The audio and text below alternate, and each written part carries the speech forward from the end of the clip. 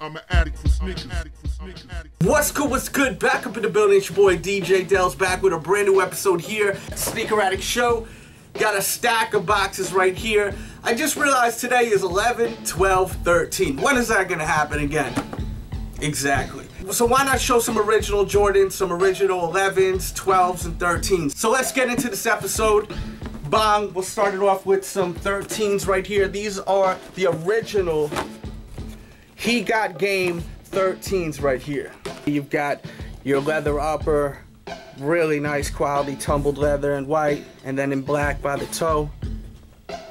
Then you've got your suede in black over here too, with your fogged out, was a holographic logo right there, but now it's just fogged up. You could put a hair dryer to it, but when you put the hair dryer to it, you got to be really careful. You can actually damage around the actual hologram. I've seen people damage their shoes by putting their hair dryer to it, and you do not want to do that. It's just not a good look. So just leave it fogged up. If you unfog it, it's just going to come back and it's going to be foggy again. I've unfogged these like 3 times. It's really not worth it.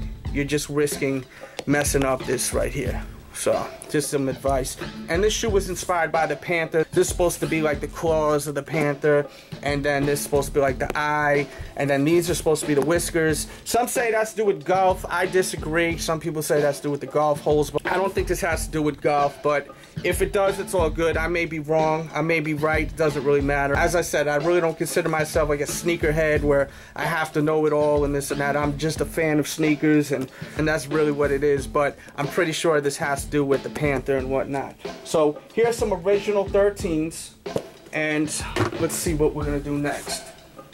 We'll do some original. Oh, by the way, let's show the box. All the box is. Here's the box.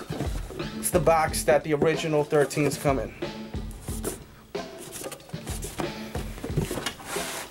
Here is a pair of, as you can see here, Taxis, which will be releasing really soon in December. I don't know the exact release date, but they will be releasing, I'm pretty sure, in December. I think like the week before the 11s come out. So these are just so incredible. One of my favorite shoes that I own as far as originals. The leather on this is so thick and heavy. It's really something that feels like it came from 1996, 1997, that era. Like, it really, really is a heavy leather right here. The retros you will be getting next month will not have metal here. These are metal. They have never had the metal, I think, on the retros in the past, but just pointing that out, these will not. And sick shoe is the bottom. And these are gonna be a big release next month. Good luck for everyone that wants them. I'm gonna want to pick up another pair. And we'll finish it off with my babies right here. My babies! OG Bred 11s. Sick. I'll show you the box. Basically the same as the other box. Now get into this shoe. These are the original Air Jordan Bred 11s. These came out in 1995. This is the original shoe. This is the original that came out in 1995. For some heads that may not comprehend it and are looking right now at the Jumpman, seeing it the other way, and little here's and there's, this is the original. The original is different. Carbon fiber's different on the original. It is the original 1995 Bred Air Jordan right here, okay?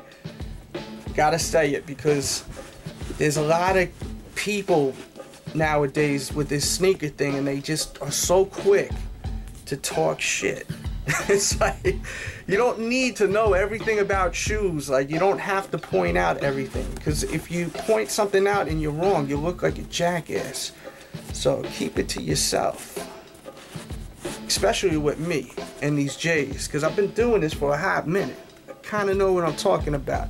If I'm wrong, though, I'm wrong. I'm definitely not one to think I'm a know-it-all, because I do not know it all. Trust me. As you can see, one thing that I'm sure some people notice, besides what I pointed out, like over here, carbon fiber, is the patent leather is like a way thicker cut, as you can see.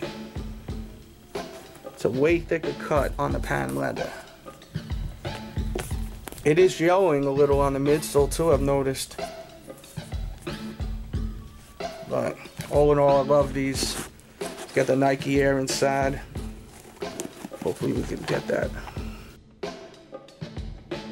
Quick video. I'm sure it's gonna end up being like a 8 to 10 minute video, but something I just whipped up last minute. Definitely hope you enjoyed this video right here. Hit the thumbs up button if you love what I'm doing. Leave your comments. Make sure to catch up on all the episodes. I will put a link also in the description box to all of my OGs, my collection of OGs. I will put a playlist in the description box. I got a ton of OGs. I got at least, I think, 10 or 15 OGs to my collection, so you can just check them out. I show a lot of them, man. Detailed look. So it's great if you're a fan of Jordan shoes. So check that out. A lot of history right there.